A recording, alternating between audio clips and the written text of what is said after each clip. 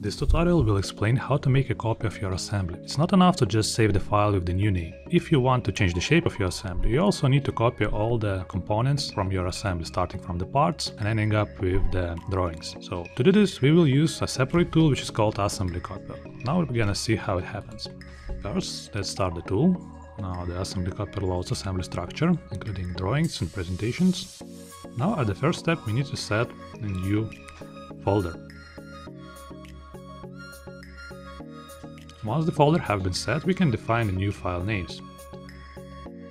So in this case, we will use the replace tool, which allows you to find the value and change it with the new one. Now we need to pick the column that will be affected by this command. And you see the results. Let's change the part numbers too, because we want to see the changes in our browser. So let's go for a prefix and suffix and add the suffix for part numbers. Now we are ready to make a copy.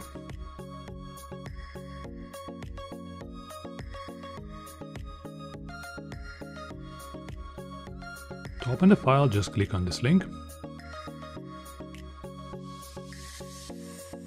As you see, visually the file looks identically as the original one, because we haven't made any changes. If you want to make changes to the model, you need to go to the skeleton level by activating one of the parts and choosing a skeleton file.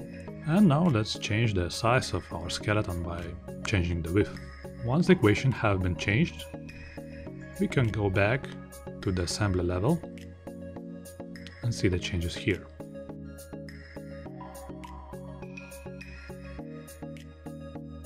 So now you need to generate the holes using Sculpt tool, apply a new material scheme, and then you're ready to automatically generate CNC programs, drawings, as well as the bill of materials.